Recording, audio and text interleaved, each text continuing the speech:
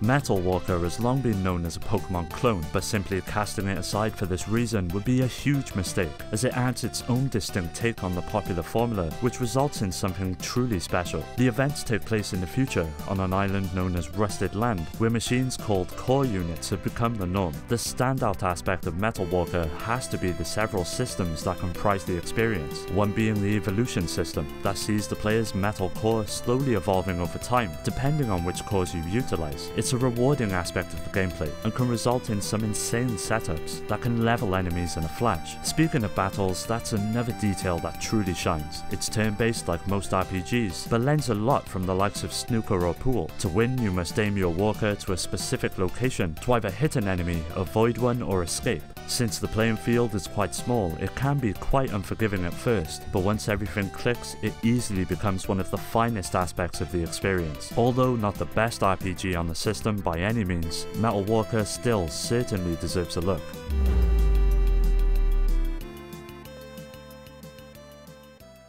Dragon Warrior 1 and 2 on the Game Boy Color essentially offers a remake of the first two adventures that appeared on the NES, and provides them both in one package. Also releasing on the Super Nintendo, the Game Boy Color version includes everything, albeit with downgraded visuals and audio, but still stands on its own as two of the finest RPGs available on the handheld. Being such old games, the stories presented are fairly simple and revolve around overcoming a great evil that's threatening the livelihoods of the heroes. As you would expect, gameplay is where it's at, and in no way do the titles disappoint. The emphasis upon special powers, attacks, equipment and strategy are prevalent throughout both adventures, and will test even the most proficient of RPG players. There's also a generous amount of side content which is included. It helps pad out each adventure, but it never feels unwanted or obtuse. Each moment has its place within the adventure, and does nothing but help flesh out the already intoxicating world in which the journeys take place. If you're a fan of the series, this one is a no-brainer, and would make a perfect addition to your library.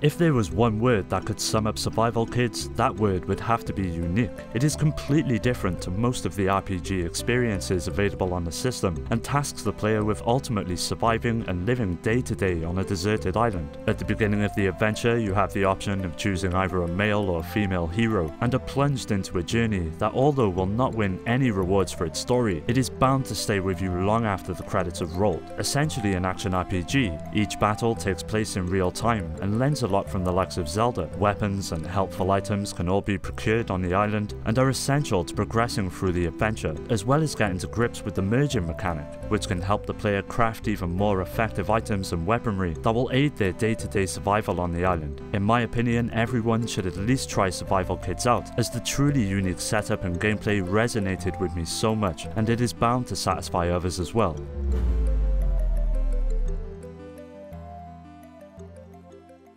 Crystalis is an action RPG that is essentially a remake of an older title of the same name that was released for the NES in 1991. You play as a young man who has been frozen for several years and is awakened with one purpose, that being to defeat an evil wizard who is terrorizing the land. In order to do so, the player must travel the kingdom and locate 4 swords which have the power to finally turn the tide of the battle and bring an end to the wizard's schemes. Now, gameplay is pretty straightforward and sees battles playing out in real time, with a range of magic and special attacks, allowing the player to tackle each encounter with confidence, as well as several items you'll find throughout the adventure that assist the player both in battle and outside when exploring the environment. It shares much in common with the likes of the early Zelda and Final Fantasy games. From the visuals to the basic minute-to-minute gameplay, it all feels instantly familiar, and that is not a bad thing at all. Although nowhere near as good as the NES original, it is still a respectable experience, and well worth a go if you're looking for an RPG on the handheld.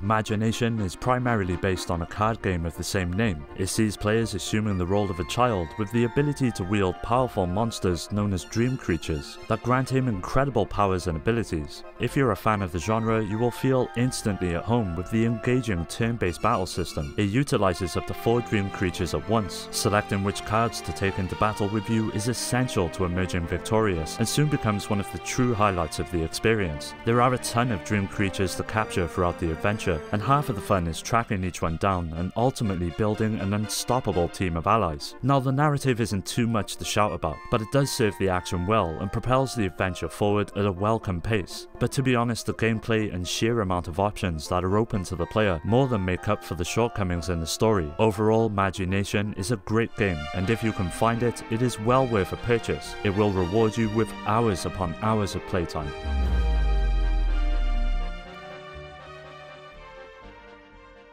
Revelations: The Demon Slayer sees the player taking up the role of a young man known as El. His goal of becoming a Gaia Master is essentially the main objective of the adventure, and sees you going forth to ultimately gather as many monsters to your side and fulfill El's dream. Now the story isn't going to win any awards, and honestly just feels like it's present to propel the gameplay, and this is what Revelations gets so right. As mentioned, El has the power to talk and understand the various monsters, plants and people that litter the land, so growing your team and building a respectable force is key in order to overcome the various hardships that block the way forward. As you would expect, each monster has its own distinct abilities and uses within battle, but it's not always about fighting. Conversing with your enemies is also key and can result in them joining your party and contributing to your overall effectiveness within the world. Now Revelations truly feels like a mature take on the Pokemon formula and is bound to resonate with fans of that series as well, so if this one passed you by back in the day, it well and truly deserves a spot in your collection as well.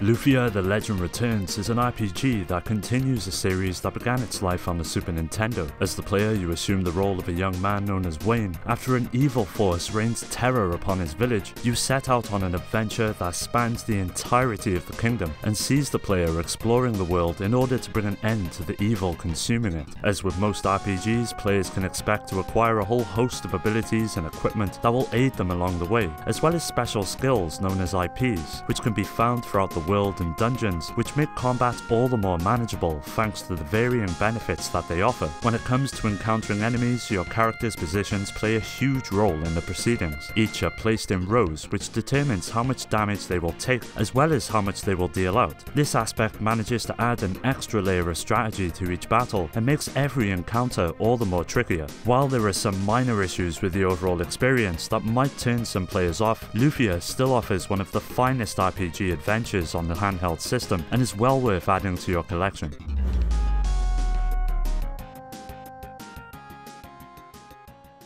Dragon Warrior Monsters 2 cast the player as Kobe, a young boy whose family travelled to the distant land of Greatlock to run a monster farm at the request of the king. As you would expect, it's not long until events take a turn for the worse and the fate of the land hangs in the balance. As Kobe, it's your task to set things right, which gets the adventure in motion. Gameplay wise, it shares a lot in common with the likes of Pokemon and sees the player capturing and nurturing a team of monsters that aid in the turn-based battle system. A generous amount of strategy is lent to each encounter and puts the various abilities and powers of each monster on full show. There's a ton of diversity and possible options open to the player that makes this one of the most rewarding battle systems on the handheld. Overall, Dragon Warrior Monsters 2 is a solid release and will likely keep you busy for weeks on end, with a surprising amount of additional content which is thrown in after the main objective has been completed. If you've never played it, buy it. You won't regret it.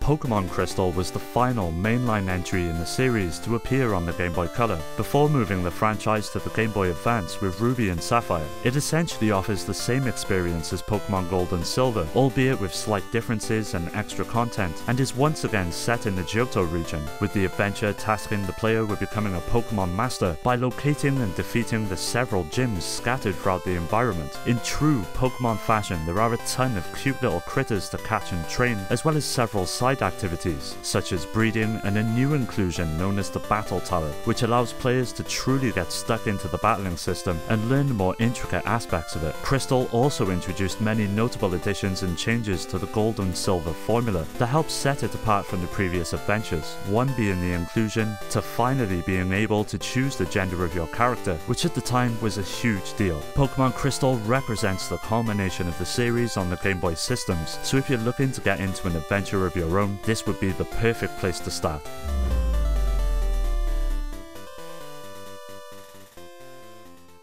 Dragon Warrior 3 is essentially a remake of the NES classic that was released almost a decade prior. It manages to retain nearly every aspect of the experience that made the original iteration so memorable and repackages it for the portable console, with many notable changes, upgrades and new content. This really is the definitive version of the adventure. In all honesty, the narrative is nothing to write home about, but what the game gets right is the incredible gameplay. Each character is entirely customizable due to the deep yet simple class system, with every battle extensively tying into this aspect of the experience. Encounters play out in a turn-based fashion and grant the player a wide array of both magical abilities and attacks that can all be upgraded throughout the course of the adventure. On top of the main objective, there are a ton of minigames and side quests that are sure to keep players busy for quite some time. So if you've never got around to sampling Dragon Warrior 3 on the Game Boy Color, now would be the perfect time to pick it up and try it out for yourself.